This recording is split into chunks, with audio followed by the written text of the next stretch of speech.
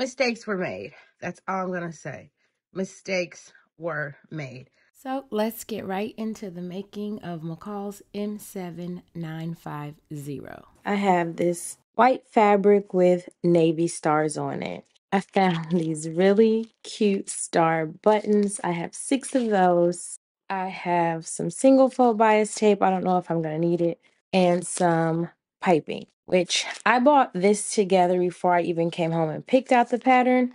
And so this is what I have for the pattern. It's Mccall's M7950. I'm going to be using version B. And the truth is, I picked this one because I just really wanted to use these buttons. And it was one of the patterns that called for exactly 6 buttons. And so that's the one we're going to make. It should be fairly easy. I have 6 yards of this. I think I'm only going to need about 3. And so I have 3 left over if I wanted to do something for major. We'll see what happens. We're going to get the pattern pieces open and out. I chose the size A5, and so the biggest size is a 14. So we're just gonna go ahead and cut that one. I'm thinking that'll be about right. The finished is a 38.5, so I won't have much ease, but that's the biggest size they got, so that is what it is. So the first thing I need to do is get all of my pieces together for view B. I'm going to need piece number 1, which is the bodice back, piece number 2, which is the bodice side back, piece number 3, which is the bodice front, piece number 4 is the shoulder straps, piece number 5 for the pocket, piece number 8 is the skirt front facing, piece number 9 is the guide for the buttonholes, and then what I don't show you here is pieces 6 and 7, which are the skirt front and skirt back in just 2 giant rectangles. So I get started laying the pattern pieces out on my fabric. You're basically going to make the bodice twice because you're facing it. So piece number 1, you'll cut 2 on the fold. Pieces 2 and 3, you'll cut 4. Piece number 4, you cut 2. The pocket piece, which is piece number 5, you cut 4. Piece number 6, you cut 2. And piece number 7, which is the skirt back, you cut 1 on the fold. And piece number 8, the front facing, you cut 2 of fabric and 2 of interfacing. That's the piece I'm working with now, and I'm ironing on the interfacing and transferring the markings.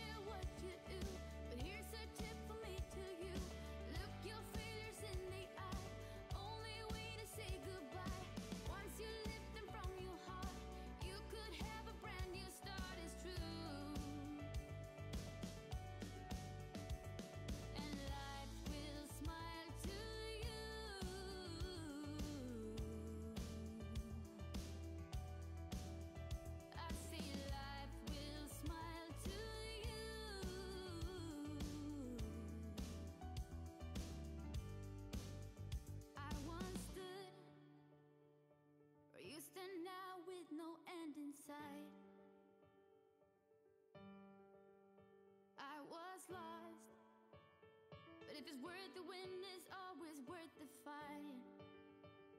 It's always worth the fight, yeah. I don't care what you do, but here's a tip from me to you. Look your failures in the eye. Only way to say goodbye. Once you lift them from your heart, you could have a brand new start, it's true. So what you just seen me do was first stitch 2 of the bodice side backs, which is piece number 2, sections to 1 bodice back, which is piece number 1, and then the remaining pieces number 1 and 2 will be used as the facing. Then I pin the bodice front, which is piece number 3 sections, to the bodice back at the sides, and the remaining pieces will be used for the facing as well. I find that it makes more sense to just do the facing as well as the bodice at the same time. I think this just moves the process along a lot faster. Okay, so now I have piece number 4, which is the shoulder straps, folded in half, right sides together, and now I'm going to stitch and turn. So as you watch me stitch piece number 4, which is the shoulder straps, I just want to say, don't make the same mistake that I made by not trying on the shoulder straps before you stitch them in place and stitch the facing on top of them. I think the length that shoulder straps need to be varies greatly from person to person, from boobies to boobies, depending on how much support you need or where things are sitting. Just try the shoulder straps on. So now I have the shoulder straps pinned in place. The instructions are really vague with this, but oh, I think here they go. Yeah, that'll be right. Okay, so shoulder straps are pinned in place on those markings, and then I'm gonna get this. So I have to press these seams open and then get this pinned in place, and then you stitch all around it till it's faced. Looking at those seams, I can't help but wonder like how this dress would have done with boning put at those seams, some boning channels and boning applied in there. I know this is supposed to be just a very easy to wear dress, but I can't help to think it might have helped give structure there, where because of the tie, there's not a whole lot. So I don't know. Let me know what you think in the comments about putting boning in something like this. So what you have watched me do is stitch the facing to the bodice, and you just stitch all around until everything is attached to each other, and then you are going to trim your seams and flip it to the right side, and then you need to do understitching. And understitching is a step that I used to skip that I don't any longer, because it definitely makes a difference in the garments and the way that the lining behaves. So as I'm doing here, I definitely recommend understitching all the time when you have a facing.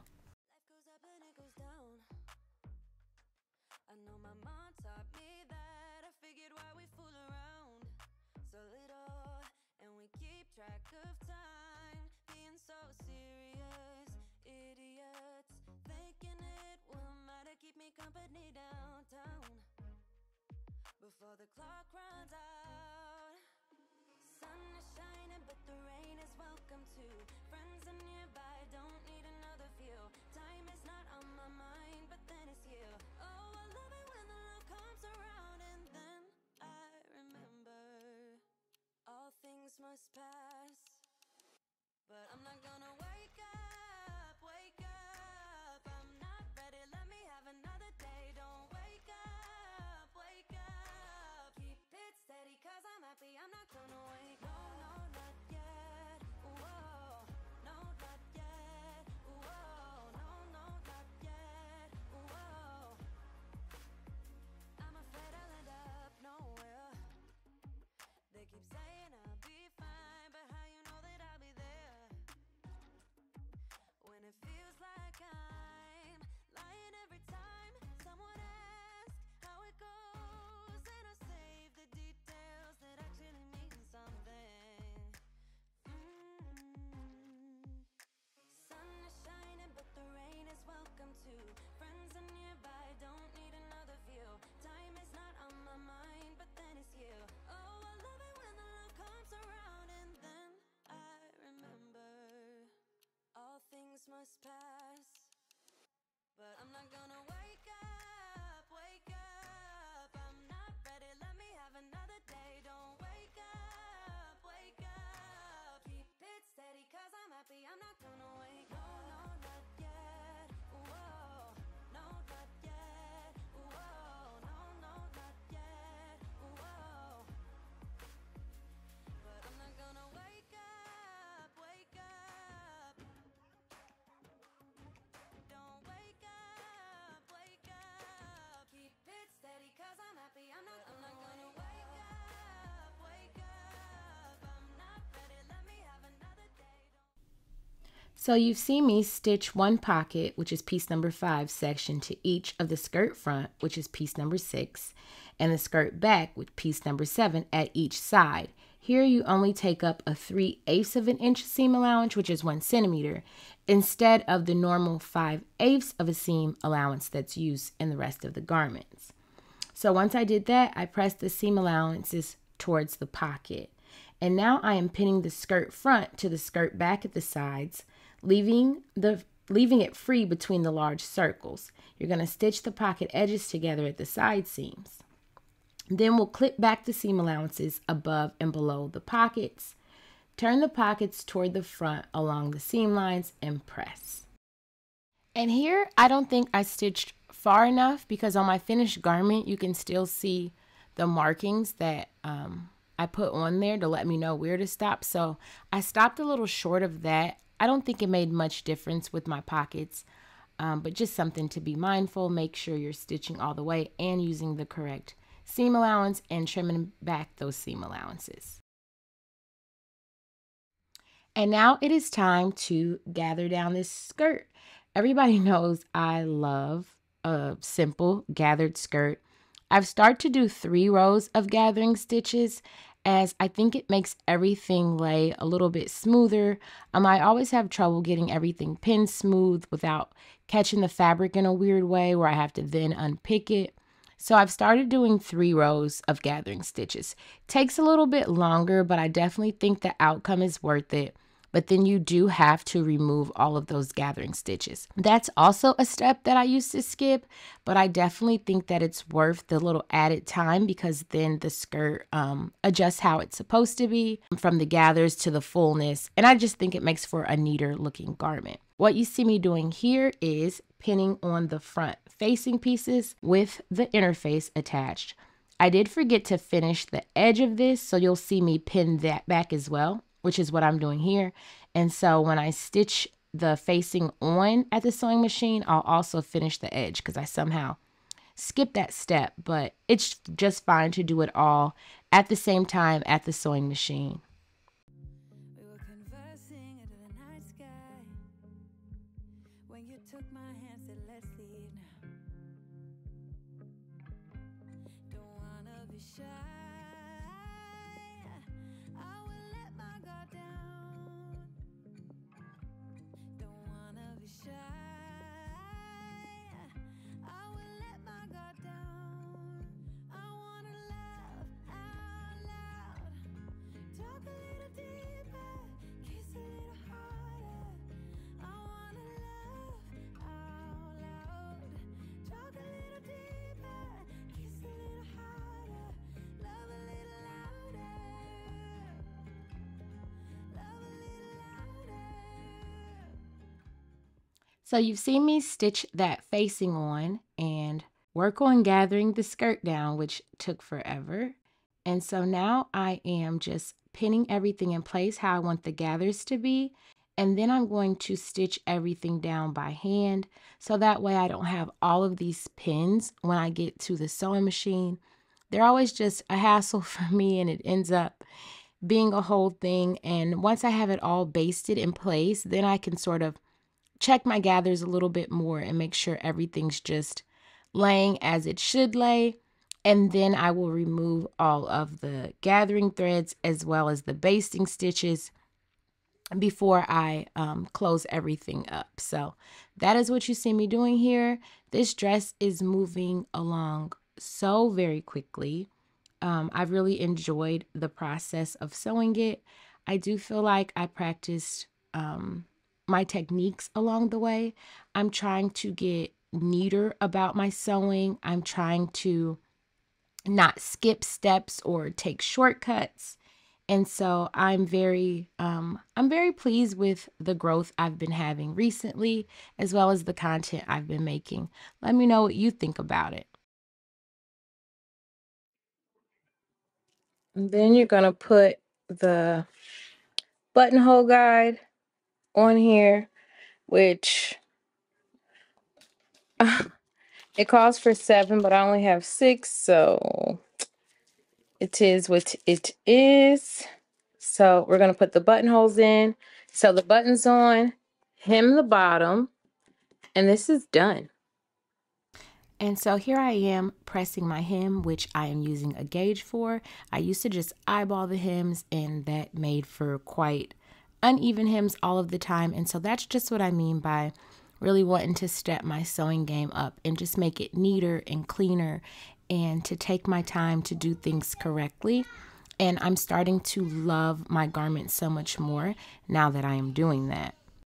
Overall, I did love this pattern. I think it is a fairly quick, easy pattern. I think it's great for beginners. I did find a few issues just with the fit at the waist. I don't know if I should have raised the waistline or possibly lowered the waistline. It hits just like right at the widest part of my waist. And so it's really, really tight. And that makes for just a little bit of an awkward fit. But other than that, there's really no complaints about the pattern, just more so maybe about some of the mistakes that I made, but that aren't necessarily the pattern's fault. Like I said, I wish I had tried the shoulder straps on for me, as I could have used a little bit more support than what I gave myself, because for some reason I just didn't try those on, and I am not sure why not. I think that the opening for me is a little wonky, but I could just have it tied wonky on here, and that could be causing this issue. Another thing for me was I didn't make my gathers as uniform as I would have liked, and it's gathered a little bit more tightly on one side than the other. But other than that, no real issues for me with this pattern, and I think it's a good one. And so this is why there are going to be no cute final photos. It is just a smidge too small. I needed like 2 inches in the waist. And then it could have, it's weird things happening right here. I don't know. And then my straps aren't tight enough. Mistakes were made. That's all I'm going to say. Mistakes were made. Hopefully, I can fit it next 4th of July. So we'll put it on next 4th of July and see if I've lost any weight, because this is where we are with this. But I mean, it's what it is. But what I am working on now, I did full bust adjustments, so we will not have this problem again. And I did mock-ups. So the mock-up turned out so well, which is out of that fabric, and the main dress is out of this fabric. So the mock-up turned out so well that I'm actually making 2 of those, and hopefully that's coming soon, because this was a fail. And I would love to try it again, and I think I will, because it wasn't hard or even long. So, I mean, it's buttoned. It's just stretched to capacity. So, yeah. But I do have on jogging pants, so that could be, yeah, I can't blame the jogging pants for like this. So, yeah, this is what happened. Thanks for watching, though.